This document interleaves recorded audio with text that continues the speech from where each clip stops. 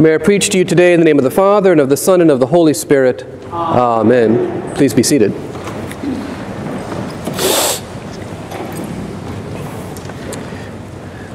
So something that I've come to learn is that there is no more honest reaction to a gift than the reaction of a child.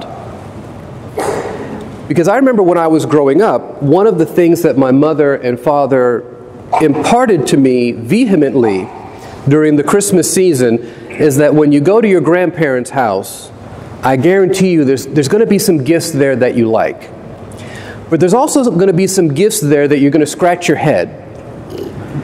And so no matter what the gift is, just say thank you, smile, and that's it. That's all you have to do.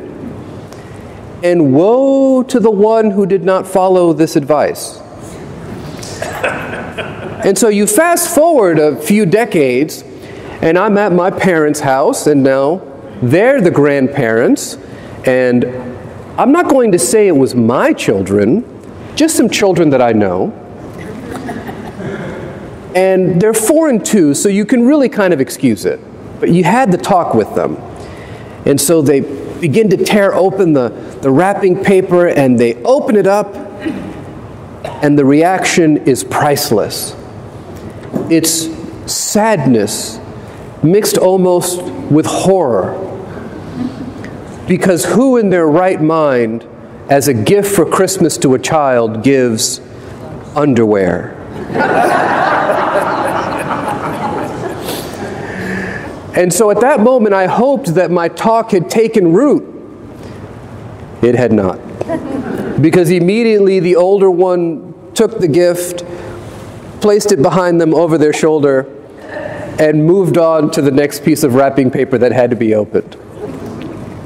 There is no more honest reaction for children, and I think even for human beings, than when we receive a gift. Especially when it's very unexpected. And so today, I think about the reaction that's found in the gospel, both for Mary and her family, and for Joseph. Because each one of them had very specific ideas. They had a vision for their life that was going to take place a certain way. And I think it's a vision that many of us can relate to. We think about getting married, having children, kind of having quiet, ordinary lives. And then here comes the unexpected. Mary is told, not only are you being asked to bear a child, even though you're not married, she didn't understand that right away, but also that your child, the one that you will bear, will be none other than the Son of God. Now imagine having to have that conversation as Mary with anyone and getting them to believe you. That must have been incredibly difficult, especially when talking to her own parents, St. Anne and St. Joachim. And it doesn't end there, because when Joseph finds out, what's his reaction? Heartbreak. He deeply loved Mary. And to find the possibility that she might have been unfaithful just absolutely destroys his heart. But because he's a righteous man, it says in the gospel that he's not going to cause any scandal to her, because in that time period and under that law, really bad things could happen to Mary. She could be stoned to death. He says, I'm not going to do that to her. I'll just divorce her quietly.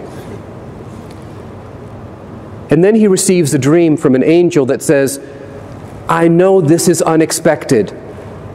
I know this is not what you had planned for, but this is a wonderful thing.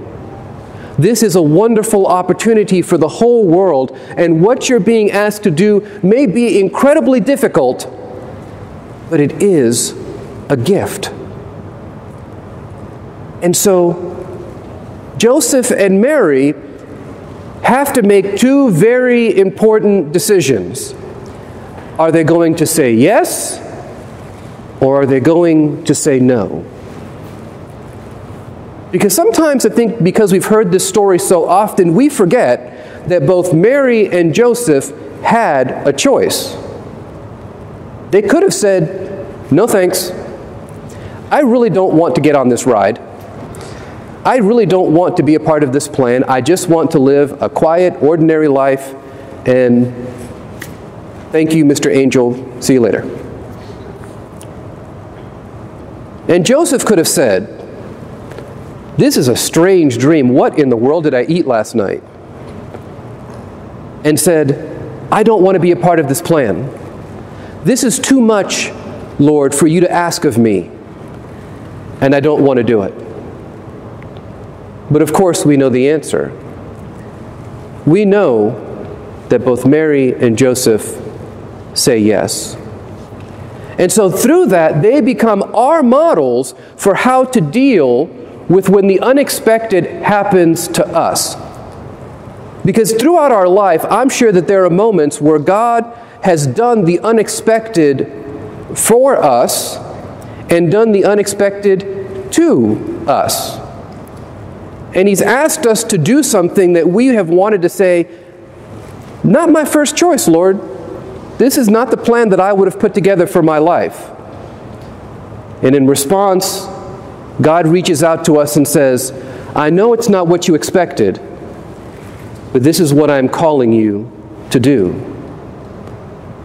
See, I think there's a great temptation that we face as Christians, which is to live those quiet, ordinary lives, to not make a lot of ripples in the world.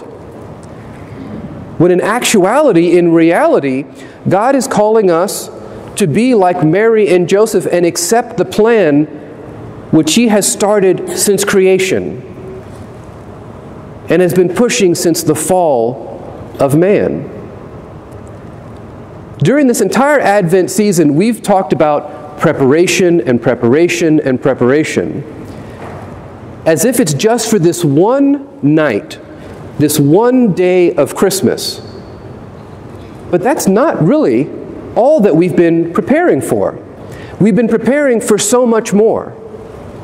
And so the lesson that I'd like for us to take with us today is, first of all, to trust God when God asks us to do the unexpected. A personal example for me was, I remember when I began the discernment process, and I had everything planned out. I was going to go to this school, which was going to let me stay in Tampa locally, and then I was going to graduate at this time, and then I was going to tell the bishop, you're going to lay hands on me on this day, and well, he had other thoughts. And then I remember coming with my wife and sitting in his office, and he says, congratulations, you're moving to Tennessee. And I said, I've never been to Tennessee. He says, well, there's a first time for everything. I said, but it's cold up there. He said, buy a jacket. He said, but it's far away. They have planes and automobiles. You'll be okay. Because that wasn't the choice that I would have made for myself. But after 3 years of there and coming home, I realized that God was speaking to me through him and saying, this is the sacrifice and where I want you to be. And so I wonder if each one of us were to reflect on our life about some of the choices that we've had to make, or maybe we're being asked to make right now. Are we afraid to say yes because it's unexpected and not what we would choose?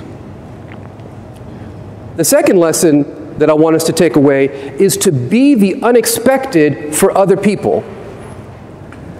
Because a lot of people in this world have set incredibly low expectations. I expect almost nowadays for people to be rude or mean or callous just because of the way the world has become. But our expectations should be higher. We should expect kindness in the world and love and generosity. And we should begin those expectations through our own actions.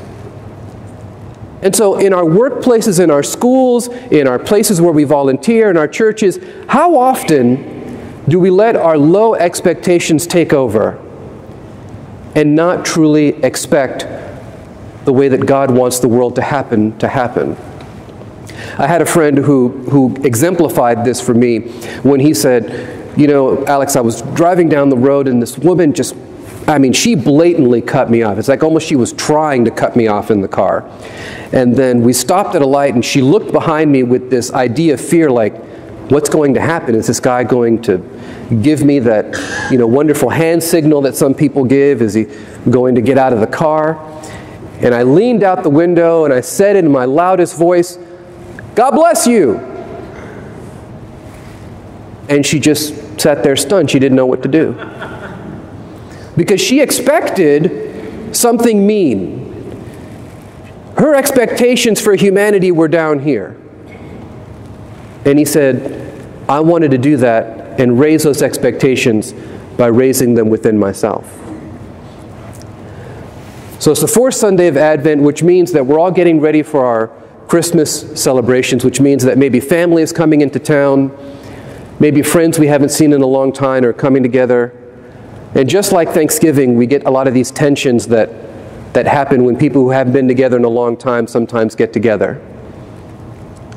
And so my prayer is that as we finish our Christmas preparations and get ready to celebrate, that we set our expectations high and that we become the unexpected for others, so that when they see us, they may not be expecting a smile, but they get one. They may not be expecting courtesy, but they receive it. They may not be expecting love and an invitation to come to worship, but we will give it. Because wonderful and amazing things happen when God chooses to do the unexpected. And we get to do wonderful and amazing things when we say to the Lord, I will be the unexpected, Lord, in this world for you. Amen.